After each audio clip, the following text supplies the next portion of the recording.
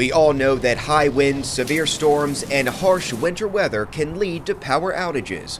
But old or damaged equipment can also cause your lights to go out.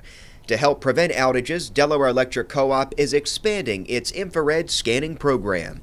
Linemen and engineers scan power lines and equipment in substations with infrared cameras. Infrared scanning allows us to check the substation, and it allows us to look for hot spots on the substation, and that's points of fatigue or potential failure. It allows our linemen at that point to correct those issues, or in the near future to correct those issues to prevent outages from occurring. The cameras are easy for linemen to use. They walk around substations snapping photos. When a picture shows equipment is hot, linemen know the equipment could malfunction.